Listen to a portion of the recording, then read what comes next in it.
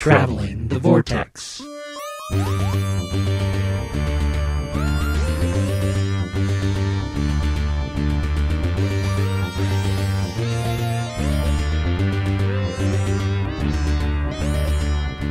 We've joined the Doctor as he travels the Vortex and arrive at episode number 426, where we return finally. I'm Keith. Oh, jeez, almost through. I almost jumped in. Well, we're out of practice, guys. It's been a while. I was waiting for you, actually. It was like, oh, wait a minute. Which order do we go in again? Well, we're not sitting in our usual places, so. Oh, this is true. This isn't my chair. How is everyone? Not good. Too bad. You guys had a good couple of weeks? Apologies to our listeners that we've been off for a couple of weeks now. For a proper episode, we had that nice mini one about Planet Comic-Con, but now we're back in full force and regular format. You guys do anything fun with your time? Ooh, I don't even remember what I've done. I've been working odd hours. I was sick. Yeah, Oh, that's not fun. That's right. So sick you went to a Richard. Yes. Wow, his name is totally gone from my Dreyfuss, Richard Dreyfuss concert. Or not concert. Speaking engagement. An evening with? An evening jawing with Richard Dreyfuss. Yes, How was that? It was pretty amazing. It was one of those things that I just happened to see pop up on my Facebook feed that another one of my friends was going to, and I went, say what? He's coming to a locale near me, and then we looked at ticket prices, and like generic, go sit and listen was $30-$40. I was like, well, that's a deal and a half. And then we looked at the VIP meet and greet tickets, and they were, and I use this only $150. And normally $150 would also be outside of my price range, but considering that anytime we've looked at anything remotely along those lines, like we looked at a meet and greet for Weird Al Yankovic, and he was, I think, $350 the last time he came through. And they've all been up in that price range. And it was like $150 for Richard Dreyfuss. We couldn't pass that one up. So even though I was not feeling good, I went and infected him. He didn't actually get sick, do you know? He did. Did you see he's in the hospital? Oh, no. Just was hospitalized like Friday, I think it was. Had some severe gastrointestinal. Well, he might have gastrointelligence too. Ooh, it did come from Sean, so you know. Right. In completely unrelated news, I'm writing a new Doctor Who villain, the gastrointelligence. Yeah, I can either confirm or deny that he got that from me. But no, it was really something. Took photos and signed autographs, and it was cool. That's awesome. What did you guys do? Something fun? I had to re-up my HBO subscription last night. I could watch Game of Thrones. I did that on Friday, and then Saturday discovered HBO Now is no longer supporting PlayStation 3. Oh, no. Oh. Yeah, and of course I didn't resubscribe through Amazon or Hulu. I went straight to HBO Now. Luckily, I have HDMI cords and I can plug my laptop into my TV. Ah, good. It was a good episode. It was Sean, a good have episode. you watched it? I have not. We are on the Patrick is going to make us suffer and wait plan. We did finish Umbrella Academy this week, so we kind of knocked a slot open for Game of Thrones. But yeah, we're forced to wait until next week's shows before we can partake, which we'll actually watch Wednesday. So that's not too far off then. No, it won't be too bad. All right, well, let's move on to news. There's lots of news this week because we missed a couple weeks. The first bit is the trailer has dropped for the new VR game, The Runaway. It will debut at the Tribeca Film Festival next week and then be available on VR devices in the UK in the coming months. No official release date yet, and no official US release date yet. What do you guys think of the trailer? It's a trailer. Apparently you fly the TARDIS, save the world. Epic adventure. If I was in the VR, I'd be really excited. Oh, I think it would be fun if I had the availability for it. But, I can't get super excited because I'm never been super excited about VR anyway, although I hear it's very cool and I know people like that or, enjoy it. So, yeah. But I think it's pretty cool. If I get a chance, if the opportunity was presented to me, I would certainly indulge, but I'm not going to race out to try to figure out how to do it. So the nice thing is, or I don't know if this is the nice thing or not, is if you're ever at some place that's demoing it, you could probably do it in the demo because it's only 12 minutes long. Okay, there you go. Now, if you're going to buy it, it might not be as great because it's only 12 minutes long. Okay, sir, for this demo, you're only going to get 15 minutes and we're going to run a clock. That's okay. I only need 12. You can have the extra 3. It's okay. What happens if you have to respawn? give my 3 to Timmy. In other news, there are rumors circulating, much like there were previously, ahead of other announcements, that... Well, that's true with anything. Season 10 box set is coming out of Blu-ray.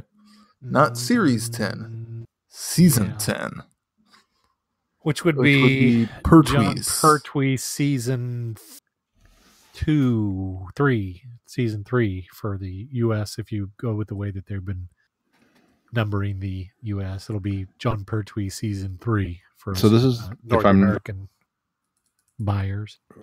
Is it season 3? I believe it's his 3rd season. Yeah. Or wait, no, it's a 2nd season. No, because it starts with the 3 Doctors. So yeah, season 4. So it starts with the 3 Doctors and ends with the Green Death. Yes. So okay, Joe's last season. So Frontier in Space and Carnival of Monsters. Daleks, Carnival of Monsters. Planet of the Daleks. Oh, you just said that. The 3 Doctors and the Green Death. Which is not a bad season. Not in that order. No, not in that order. Definitely not in that order. You suppose they're starting with that one because of the 3 Doctors? That would make sense, I guess. As much sense as you can make of it. It's certainly Return of the Daleks, 3 Doctors, Joe's finale. I mean, there's some good stories in there. So, and for those people who aren't familiar with the 3rd Doctor's run, it is kind of the season that returns him to the status quo as a Doctor. That's true, because he does get off of Earth in that season. So yeah, you've got a couple of bonus points in that one. I mean, obviously the 3 Doctors, so you get the anniversary episode in there, so that's a cool factor. You have at least one Delgado Master. In fact, it's the last Delgado the Master. Final one, yeah. You get the last Joe story in there, so there's some big moments within that season, but it is normal Doctor Who, quote unquote. You've got him traveling in TARDIS. You've got Daleks. You've got some regular stuff, but also from I think from a technical standpoint, the Pertwee era, because if you go to the last season, well, you've got Invasion of the Dinosaurs, and I'm just not sure that a Blu-ray presentation of that is maybe quite the way to go. Yeah. And if you go to the first season, you've got well, there's one that's already on Blu-ray in the first season. Yeah, Spearhead is, but is it Ambassadors where one of them was where they've had to color correct it? Was that Ambassadors? Yeah, the first episode of I think it's the Ambassadors, because they never had the color episode, so it was just in black and white, so they've had to colorize it. So I'm wondering if that, from a technical reason, maybe is giving them pause with putting it on Blu-ray. It could be. I mean, that's very possible. I mean, they actually did what's called color transfer, because what they did is they took the color information from the from a not a VHS, but a taped copy, and put it back on the original. And I think they had a North American or a what do you call it? What is ours? NTSC. NTSC, yeah. NTSC version. They had to color transfer it to the PAL format. But yeah, it's it might show its stripes on the digital version, I suppose. I think people will be forgiving of it because it's only one episode. I'll also freely admit I'm completely talking out of one side of my mouth. I do not know. So no, you're absolutely right. I can't remember if for sure it was Ambassadors. I think you're right, but one of them they had to do color transfer on it. I remember we were impressed when we watched it. I think we just slightly noticed it, but then again, we were watching a standard quality version, so on DVD. But it doesn't look bad on DVD. So no, one like my player upconverts any DVD to higher definition. It's not full 1080 or anything, but probably converts it to 640 or 720. Yeah, and it looked good from what I remember there. So I don't know. It'll be interesting to see if in the next couple of days this announcement actually comes out. Oh, I bet we'll see it. I've actually been seeing that on speculation or not even speculation. I think it was pretty well educated speculation back since November. So it's been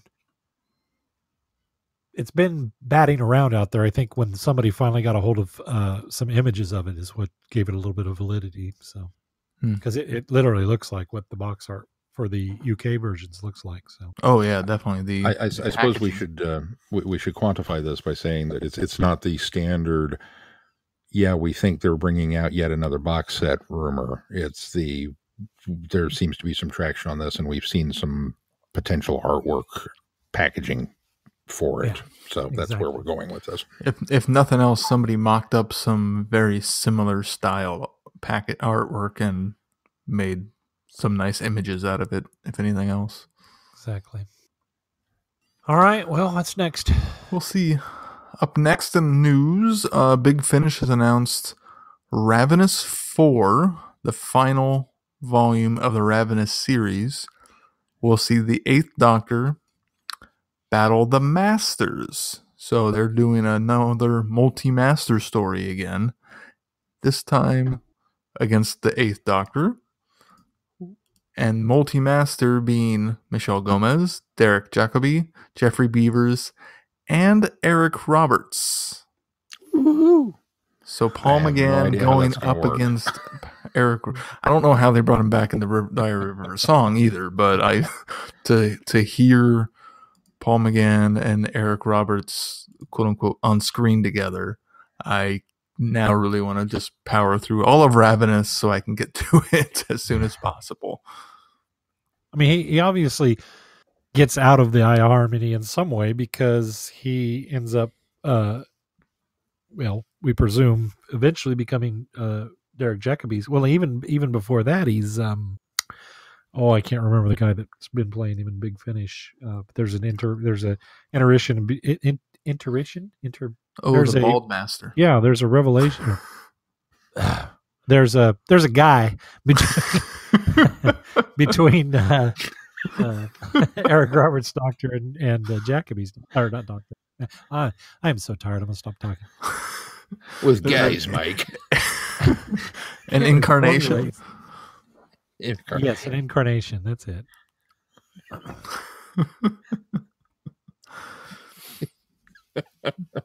This doesn't have anything to do with the Lucy Miller Volume 1 we're getting too. It doesn't. That's different. And then there's also, because there's Lucy Miller Volume 1. See, then now they also announced, contagious. You're catching it too. And now they've also announced the further adventures of Lucy Miller and the 8th Doctor, something along those lines. So it's another box set of the two of them together, where the Lucy Miller Adventures is, I think, without the Doctor. Oh, I didn't see that one. I'm looking at the Further Adventures of Lucy Miller volume. Yeah, they had previously announced a Lucy Miller story that, at least I got the impression, was going to be doctorless. Golly, how much money are they paying Sheridan Smith? They must have her on like long-term contract to have this much stuff coming. Well, I think she had gone away for quite a while and now has come back.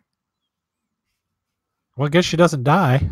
I've been all along waiting for the shoe to drop and her to get killed. I thought she was going to die in that 8-leg story we got. She didn't. The answer is all the monies. That's how much they're paying her. All the monies. All the monies. It's Big Finish, so you never know what's going to happen. Well, that's true. I mean, they're bringing Robert's master back. Exactly. Anything can happen. So don't hold out hope yet, Glenn. She could still die. She could still die. Don't give up hope. Don't give up hope. So these adventures of the further adventures of Lucy Miller happen after Human Resources. So they're pulling a Big Finish and sandwiching stories within themselves. So she could die. She still could die. Okay. Well, probably not within that box set. Not in this box set. No. Sean's still strumming his fingers because he knows he's that more ahead of us. So. Ask me no questions. I'll tell you no lies. Oh, what else do we got? That's the Big Finish news. And then finally, some Candy Jar Books news. They have released a short story called... Oh, I just lost my link. Where'd it go? Pirates of the Prime Meridian. Yes. Written by who, Glenn? Well, now you put me on the spot. By Roy Martin. There we go. I found my article finally. It's available now for you to download and read. They have also announced that the spin-off series Travers and Wells is going to continue, much like we kind of already knew. Yep. This time... And how excited are you for this? I am stoked. And I'm trying to find the title. The City of Dr. Moreau, yes. I believe. Thank you. Don't ask me who wrote it. In a paperback edition. I believe written by Andy Frankham-Allen. The funny thing about that is I was just literally that morning, I woke up and I thought, you know what I'm going to bring up on the episode this week? The fact that we haven't seen another Travers and Wells. Whatever happened to that story? And I literally, after I thought that, opened my email to see the press release, and I'm like, oh, well, they're answering my question right there. So I didn't even get to bring that question to the podcast to say, hey, whatever happened to Travers and Wells? It's still here. It's still coming. It's coming. He just was working on it. Is it Andy or is it? Don't they I thought turn it was those the same out author. No, I'm sorry. It's Andrew Allen. Yeah. Don't they just turn those out in 2 weeks or something? Don't they just write those in a couple weeks and then put a book out? You'd think, but that's how that works, doesn't it, Sean? Yeah. Mm-hmm. Sure. You can also get a paperback edition of Other Wars, Other Worlds, the first Travers and Wells story. And then the last bit of Candy Jar news is Lucy Wilson has been nominated for the Scribe Award. Yay! Which one? I'm trying to find that also. So it just says nominated for the Scribe Awards. Let me. It shows a picture of the clowns one, I thought. I thought you were asking which story? Scribe Award. Oh, yeah. Curse of the Mirror Clowns. Which Scribe Award? I thought there was subcategories of, the Scribe Award. I mean, come on. It's probably children's literature or young adult or something. See, that part I don't know. I don't know anything about the Scribe Awards. I don't either, but I was asking which story. Well, you didn't specify. Curse of the Mirror Clowns. That's what I thought. Boy, we take time off and look how organized we are. Just kind of fall apart. All sorts of disarray, aren't we tonight? Whew. All right. Well, let's move on to feedback. Our feedback this week comes from Jameson. Jameson writes,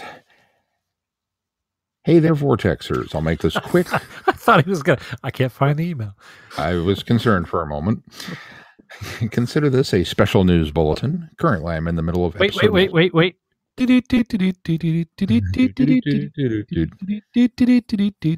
now a Muppet News Flash. There you go.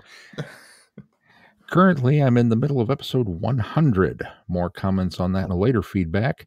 Congratulations on reaching 425 episodes. Here's to another 425. Allons-y, Jamie. P.S. May you all live long and prosper. Thank you, Jamie. Is he legally allowed to do that in a feedback? Is he legally allowed to do what? To wish us a live long and prosper on a Doctor Who podcast? Hang on. Let me get a ruling from the judge. Yeah, he says we'll accept it. Okay. He says he cites tangential conversations as a precedent. So fair enough. Thank you, Jamie. This is actually 426 it is 426, isn't it? It is 426. Yes. It is 426. For those keeping track at home, because we're sure not. But we didn't do feedback last week, so we thought we'd include it this week. But it feels good. Feels good to be 426 strong. And it felt good last week to be 425 strong. Yes, it did. All right, let's move on to our reviews. All right. The Revisionists. Say that with some enthusiasm. I'm the one that's tired. All right. No. Are you kidding? It's almost midnight. I have to be at work at 8. I'm tired too. Grumble, grumble, grumble. Grumble. Keith has to get up in 3 hours. No, that's Sean. Sean has to get up in 3 hours. But who knows how many times Jimmo will wake up in the night. So Sean's doing his WKRP impersonation here. It's heavy early. The Revisionists. Guests at a hotel are being haunted by ancestors that never existed. The Brigadier was only in Geneva to finalize his retirement, but how could he resist? Investigating, the Brigadier quickly finds something unusual.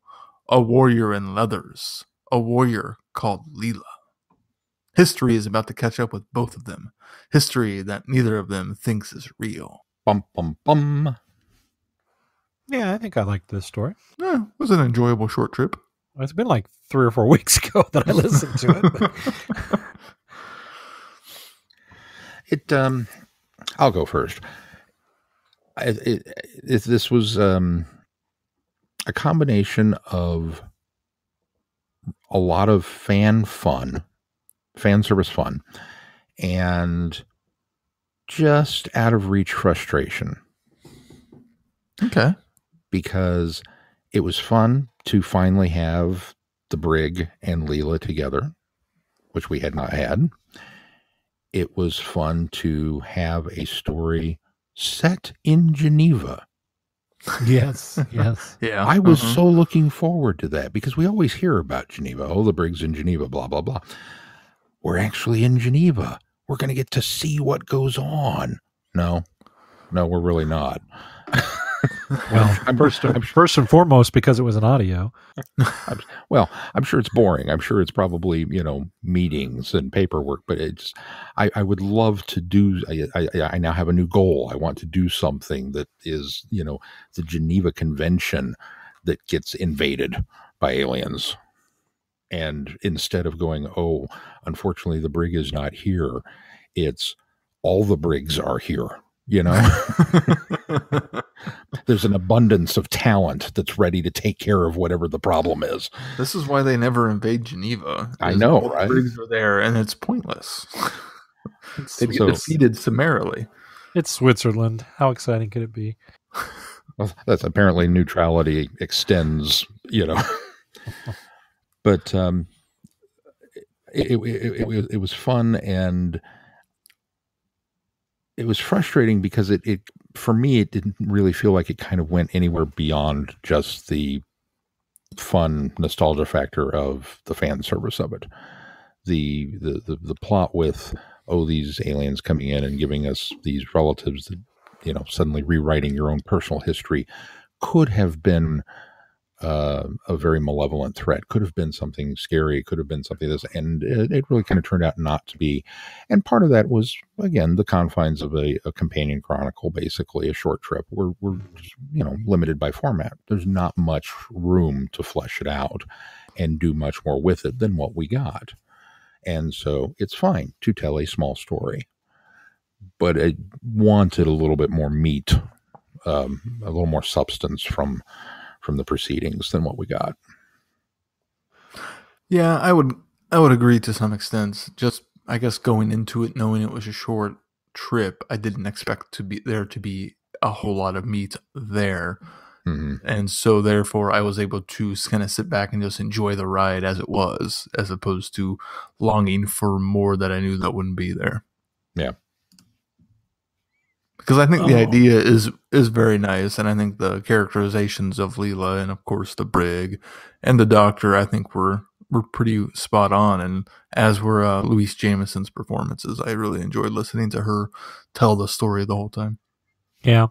Andy, of course, wrote this story, and I think a lot of credit goes to him for knowing the voice of all of these characters, but I think that just said her name, and I can't. It's Louise Jameson. Thank you, Louise Jameson. I think she does a really good job conferring the voice that that the words put in her mouth, and I think she has as much of a grasp on all these characters, even Lethbridge Stewart, who, as you said, this is the first time, at least from our perspective, they may have crossed paths in other stories that we haven't reviewed yet, but from our perspective, her having no really background or connection to him in any of the stories that she did, I think she does a remarkable job of giving the Brigadier the voice that he certainly should have. So, Mm-hmm. and I don't mean he did a spot on Brigadier impression, but I mean in the nature and spirit that she did it, it was very much the Brigadier. And again, I think credit goes to Andy, who's very, very familiar with that character and probably able to put those words in anybody's mouth and be able to come across with the familiarity we have with the Brig. Yeah, I would agree. The only character I felt we didn't maybe nail 100%, but more like 90, was the Doctor. He almost felt a little pared back from what I'm used to of that Doctor with Leela. He's a hard nut to crack, though, because he's just so eccentric. I think that it's really difficult for anybody to. There are so many different versions of him throughout his entire run that you can point to anything and see, well, yeah, it's here, and here, and how do you combine them all together for this one instance? The fact that he was able to do as well as he did, I'm astounded by, because I sure couldn't. Very true. Good stuff. What did you guys think of the Malai, the alien threats, and how they were, what their true purpose was? Probably my least favorite part was the reveal of what was behind this. I kind of felt that they were more unintentionally meddlesome. And by that I mean they had a necessity for taking the memories. But they really felt just a little impish. I didn't want I like that it was a misunderstanding. I like that it was a alien race or species going about things wrong, the best way they knew, but the wrong way of going about it. So I appreciated that. I think the realization of them, though, I think, and maybe this is down to Louise's interpretation of how she delivered it, I thought they were a little too impish for me. I thought it was almost like, oh, there's fairies that are misguided fairies, is what it felt like, and I don't know, that just didn't set well with me. When she described them, what popped in my head are the elves from Christmas Chronicles. There you go. Yeah, sure. Yeah, that's a something of that, at least that size. Yeah, there's a good descriptor for it. But no, overall the story was good. I thought it was good writing. It was well performed by Jameson, and It's always nice to have a Brigadier story. I never tire of stories featuring the Brigadier, especially when they're written by Andy, because he Yes. does such a good job with them. Yep. Well, All right, let's move on to the next one. Time of the Intelligence. A strange. I suppose we should preface this with the new Countermeasures Series 2. Time of the Intelligence. We should say, surprise, we've added a story this week. So if you haven't listened to this story, pause the podcast and go listen to it real quick. It's only about an hour long. A strange voice is interrupting TV broadcasts across the capital, and bear-like creatures are raiding factories, stealing equipment, and killing guards. The Great Intelligence and his army of Yeti have returned, and there's only one team that can stop them. Familiar with their foe, Sir Toby calls on the help of Edward Travers to defeat the menace. But without the Doctor to help them, can the Intelligence ever be stopped? No. Subdued temporarily? I enjoyed this. I again kind of walking that line between quite enjoyable and a little frustrating. My frustration coming from the fact that I just don't know enough about the new countermeasures, because this is the first one I'd listened to. So I mean, I kind of know who the team is, but not really. You know what I mean? Obviously, Group Captain Gilmore, I know him. Yeah. Rachel, I know her. I think maybe I know who Toby is, but I'm not. You don't. He was introduced in Countermeasures. Then I don't know who Toby is. Yeah. Allison was in Remembrance. And Allison was in Remembrance. Both Allison and Rachel were in Remembrance, right? Yeah. Yes. But they come across kind of as a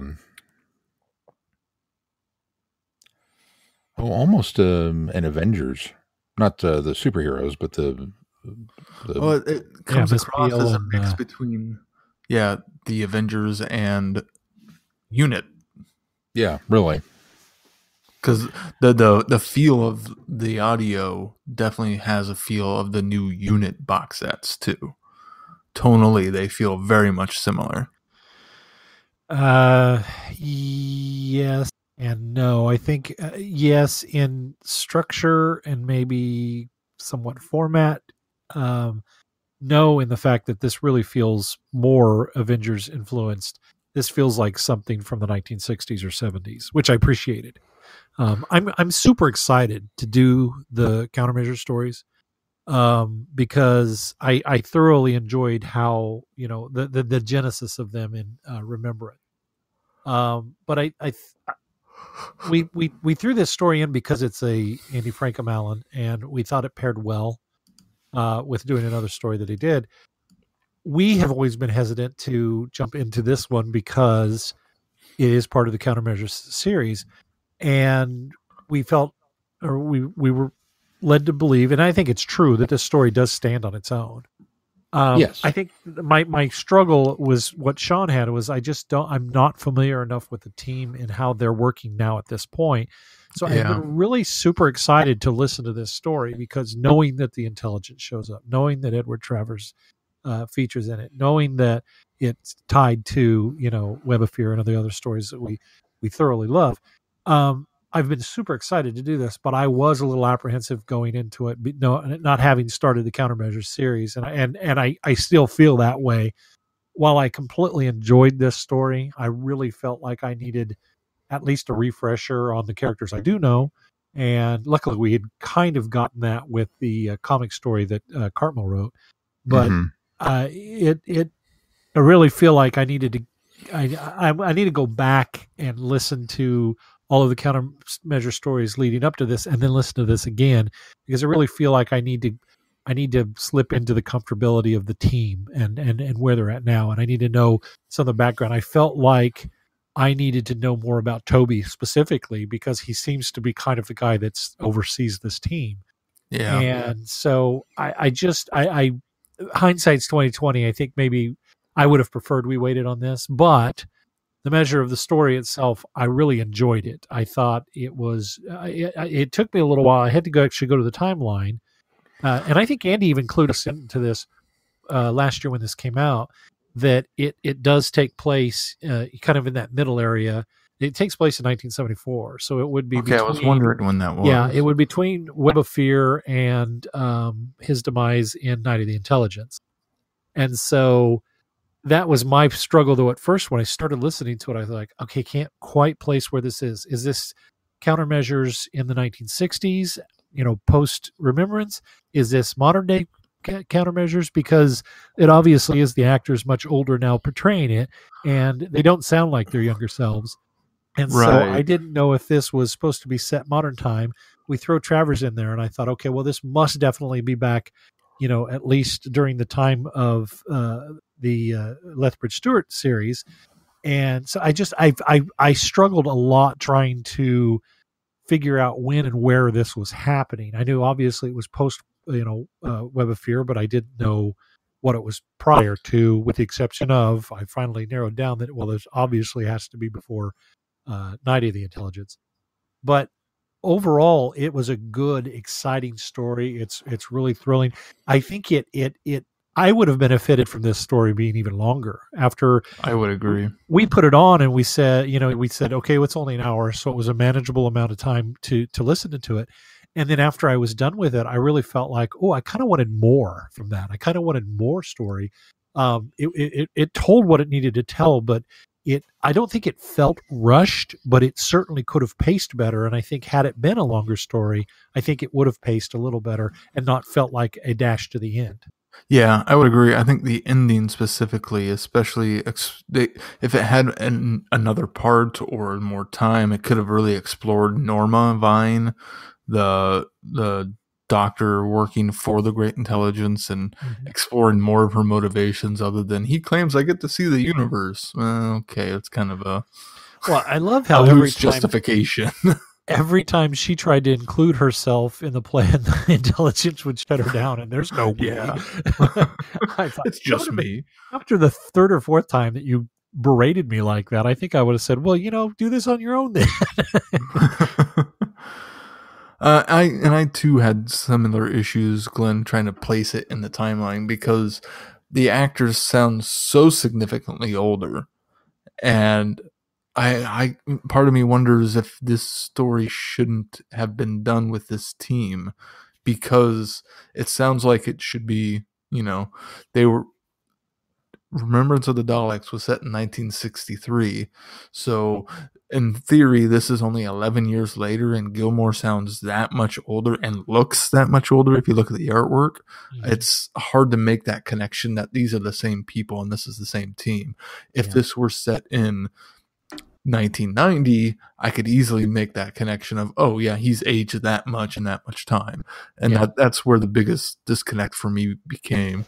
Once I got past that, I thoroughly enjoyed the story and the ride and everything that had to do with the Great Intelligence and Edward Travers. I think the guy who played him did a really passable, not spot on exactly, but once I kind of got used to the, that's not actually him, I could totally imagine him, the original actor, saying these lines and certainly acting captured this the way. essence of him. Yes, absolutely.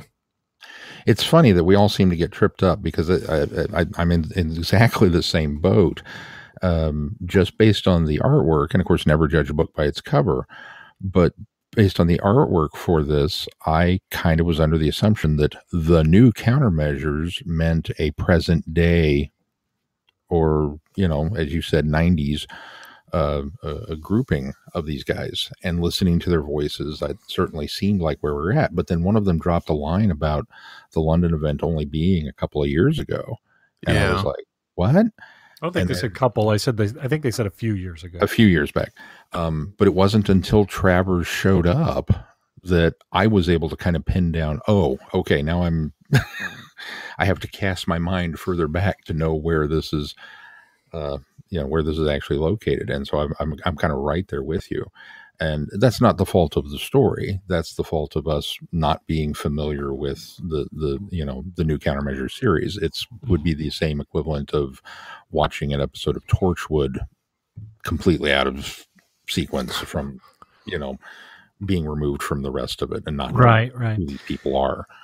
But the story itself was good. It was a lot of fun. And I agree with you. I kind of, in a way, wish it was just a little bit longer, that it could have maybe fleshed out a few more things. But it was just such a fun, not quite rollicking, but, as I said, it reminded me a lot of the Avengers, or maybe even The Prisoner, some of those old 60s television serials. And I wonder if the original Countermeasures box sets that they did before they rebranded it as the new Countermeasures had even more so of that feel to it. Because there were 4 seasons of that, and it looks like it was supposed to be set in the 60s. Yes, those were set in the 60s, yes. You said four seasons? They only had 4 stories. No, 4 seasons. There were 4 seasons of the original Counter? Yep. 4 stories per box. But yeah, there's 4 CDs per box. And there were 4 box sets. Mm-hmm. Yeah. Oh, wow. Okay. I didn't realize there were that many. So you're in for a treat when we get to them. Well, I'm in for a long run. And that's the thing. I think that I always try not to let the age of the actors get in the way. And in fact, I think I'm always very forgiving. I think more so than particularly Sean, and I think even Keith to a point. I'm always more forgiving for the voice. It did take me a long time for, say, Peter Davison, I feel, sounds the most different from when he was the age that he was when he played the Doctor originally. That's the one that I've always struggled the most with. But I always try not to let the age of the actors or actresses get in the way of putting my mindset of when they are setting the stories. And I'm usually pretty okay with that. Even Louise Jameson, I had a little bit of trouble with at the beginning, but now when I listen to anything now, I'm so used to her now that I can picture her as Leela in the time that she was Leela on television. This one, though, I think if we had started from the beginning and eased into this one, I think that I would have been in that familiarity with the actors that are portraying the characters, that the age thing wouldn't have stood out. So I think that could be applied to if we had gone back and started listening to these, and me knowing what they looked and sounded like in Remembrance, I probably would have had that initial problem then too. But then by the time I got to this one, thinking about that. And so I think that had we eased into this one and done this chronologically, I probably would have been able to focus on the story a little better. But again, I don't want to take away from the fact that this is a good story, because it really is. It's exciting, and it does have that Avengers 1960s action film or action television series feel that I feel like they're going for. And I appreciate that. I really like that. And it makes me excited to go in and jump into the Countermeasure series as a whole. Yeah, no, I agree. I certainly, again, we added this one to the schedule because we initially were going to have Andy on the show, and those plans, at least temporarily, have fallen through. So we kind of substituted Andy with Andy. To no fault of Andy, because through no fault of his own. He's having some technical issues. So. Right. But it made me very excited for the rest of the Countermeasures and the new Countermeasures line. And Sorry, go ahead. No, it's funny that once again the serendipity with our timing, because as Glenn pointed out, we just came off of the comic with Gilmore that Andrew Cartmel had written, so there was at least some familiarity there. But then also doing the reading for next week's podcast with Fear of the Web, where we're kind of going back into the London event, right? And so running parallel to that and getting this kind of refresher course on all of those things that get brought up and mentioned in this story, it's just kind of like, this is really, in a way, it really timed itself out nicely. It did. I like I always enjoy getting into connective tissues of the intelligence's story, particularly. And I my favorite books of the Lethbridge Stewart series, they're all great, but my favorite books are always the ones that deal with the intelligence. And so this is another branch, or another branch in that timeline that kind of gives you more of what I think we all enjoy when we're reading these stories and indulging our world, in the world of Lethbridge Stewart and the, intelligence stories particularly. So it was really nice to get plopped back into one of these stories tied to the intelligence, where it is at this point, and that it's just constantly trying to make its way back into the world. And I think that I always enjoy getting back into these stories every time that we do something connected to the intelligence. It's a nice little web that's being weaved. See what I did there? Clever.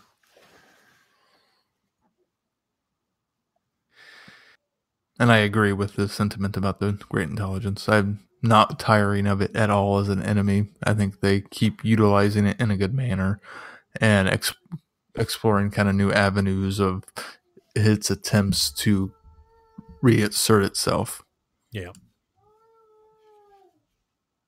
Somebody's got somebody up in the background. Yep, that sounds like my wee one. That's Mason. Oh, was it Mason? No. I'm just kidding.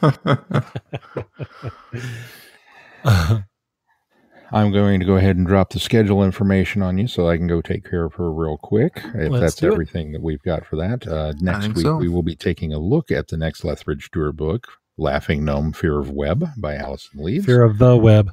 Fear of the Web. I haven't corrected that on the clearly. The following week, our take on a Big Finish mainline story, 121, Enemy of the Daleks. And then a fun little discussion topic on the state of the Blu-ray box sets and whether or not it's worth upgrading. I did just get my opinions on those. I did just get my box set for the last Tom Baker that came out. Well, I don't know how however they're logging him for us. His final season with Legopolis. So I just got that. So dig on in then. Yeah. Have you guys got any of them yet? You guys both have the first Tom Baker season, right? I have the first one. Yeah. I have none of them. Oh, you have none of them. Well, I guess I'll be sharing around my Blu-ray copy. I know our library has Peter Davison. So okay. They also have they have two copies of Peter Davison.